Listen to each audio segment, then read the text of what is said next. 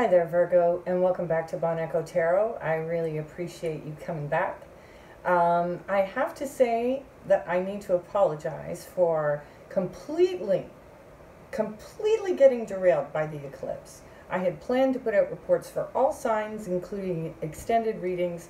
I got through half of the zodiac, and that was it. The eclipse forced me to completely reconstruct my life, which I'm happy for now, but it was a total pain when it was happening. So, at any rate, it's taken me about a week to get things back on track. So, I should be posting a lot more regular now. At least I hope so, please.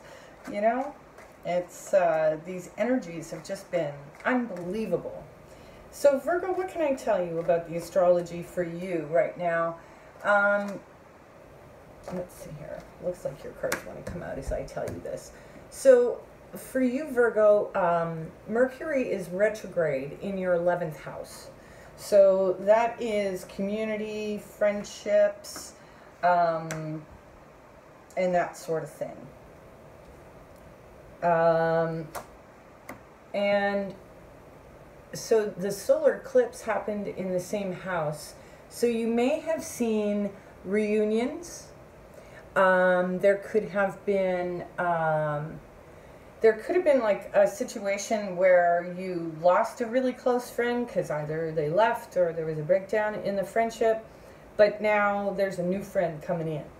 So theoretically platonically, but you know, depending on what other placements you have in your chart, it could also be around a relationship. But the 11th house really is more about community and platonic friendships. So let's see what the cards have to say for you, Virgo. The other thing to remember is that, like Gemini, Mercury is your ruler. So, it packs a little bit extra punch for you. And so this particular Mercury retrograde is happening in Cancer. So, Cancer, let's see here. So that's your 11th house. So you're going to see stuff that was happening around the solar eclipse and solstice, kind of, you know, the echoes of it, or you got a preview as to what needed your focus during this particular Mercury retrograde. So, yeah, so you're going to see these themes. And what else do we have going on for Virgo right now? I guess not a whole lot. So thankfully you're one of the signs that isn't being focused on in terms of the planets. So as I continue to lay the cards out for your reading,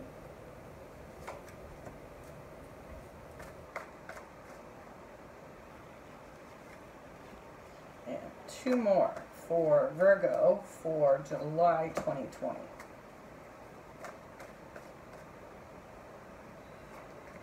Okay, so surrounding energies for Virgo for July. Oh, look at that. The Ace of Cups. So it's a new beginning for you in love. It also could be a new beginning for you in self-love. So let's see what the cards have to say. Oh, look at you. Looks like you're being single, because that's very much a Virgo card, the Nine of Pentacles. And it really is the single card. It's the card for being content with your singlehood, because you really have everything you need, as opposed to codependent relationships. Your obstacle is the Knight of Wands. So the Knight of Wands is often a player type energy, someone who comes in and out of your life, and you know, often with like a lot of passion, but often with a lot of chaos too. So the foundation for your reading is the King of Swords. So this could be about boundaries, setting boundaries with this fire sign, and with a certain amount of authority. So in the past, recent past, you may have received some messages from someone. It could have been an Aries. What's crowning your reading is the Fool. So this situation could be revolving around an Aries, but it also could be a fresh new perspective for you. You know, as, again, I'm seeing very much this theme of singlehood. All right, so in your near future, we have the Queen of Swords. So again, an air sign, a Gemini, Libra, Aquarius, possibly somewhere. And I mean, when you've got the King and Queen of Swords, you know, you could be dealing with a pair. You know, this could be working out boundaries and clarity within a relationship with a fire sign. You are the Knight of Swords. Uh-oh. So perhaps you're confronting, or perhaps you're having to lay down your boundaries fairly aggressively. In your environment, you've got the Queen of Cups. So this could be a water sign, Cancer, Pisces, or Scorpio. Someone who is emotional, but they're not that open with their feelings. And then in your hopes and fears, you have the Nine of Wands. So there's a certain level of exhaustion that you're feeling, or, you know, that you could just get a break, that you wish you could just get a break from. Fantastic. Virgo, you couldn't have a better final outcome card. The Magician. You're making stuff happen. So, let's see here. I think what I'm going to do is I'm just going to lay down one card to clarify each card in this spread and see what other kind of details to this story emerges. So I'm going to just lay all the cards out and then reveal them one by one.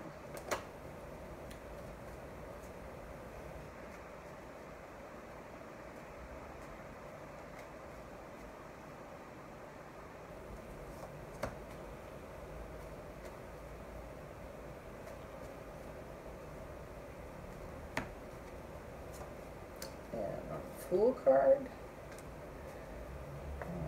Queen of Swords, please.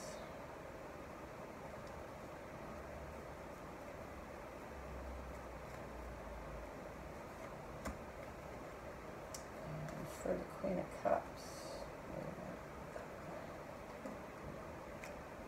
There we go. 4, okay. Alright, well, I've seen that one. Why not? All right. So, surrounding energies at this level is the Three of Cups. So, there could be a celebration happening. There could be a reunion. Any number of things. So, clarifying the central card of the Nine of Pentacles is the Judgment card. Judgment card can represent a Scorpio. Can also represent speaking your truth. Making an announcement. It can also be a definitive decision around something. And the Knight of Wands is being clarified by the Queen of Pentacles. So your obstacle is the Queen of Pentacles, or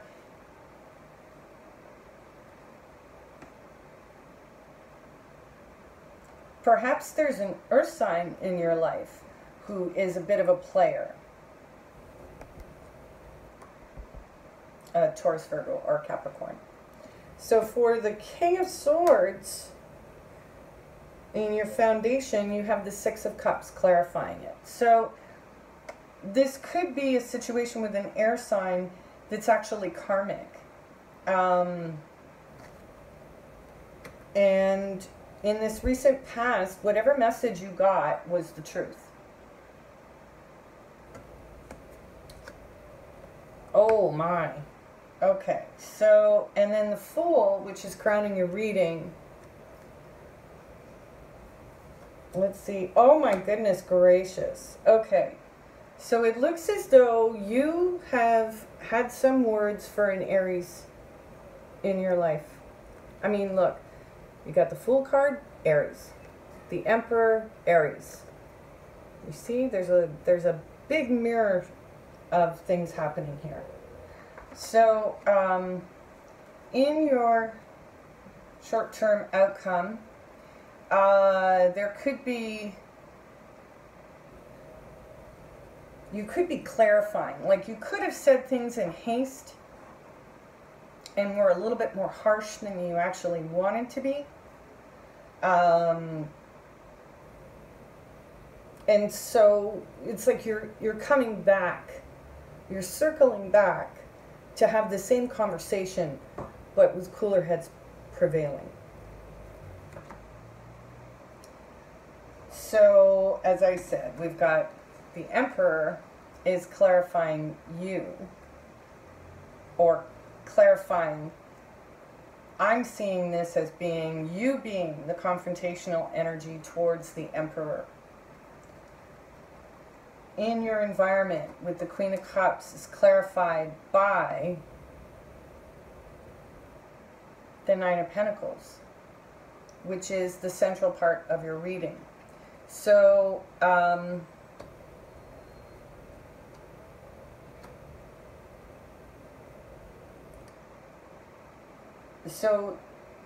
this person in your environment, if it is a water sign, you know, they're in a place where they're sufficient. They're self-sufficient. You could be learning something from this water sign, who is possibly mirroring you at this point.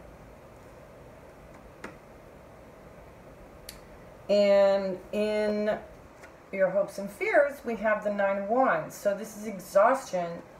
And this is, you know, maybe, you know, you are not seeing an opportunity that's right in front of you. You know, because you're so tired. As you've been, you know, in confrontational spots, you don't like that. And you just want to rest. You just want to not relax, like this is like a soul tired kind of feeling. And it's possible that the answer to this is right in front of you, but you can't see it because of basically looking at what you don't have as opposed to what's yours, because the divine is offering it to you. So, the Magician, what are you manifesting, dear Virgo? You're manifesting a love relationship. You know, I don't see the Two of Cups in your reading. So, it's like, and with the Lover's card, you know, these are two people who are divinely connected. Usually because there's karmic stuff to be worked out.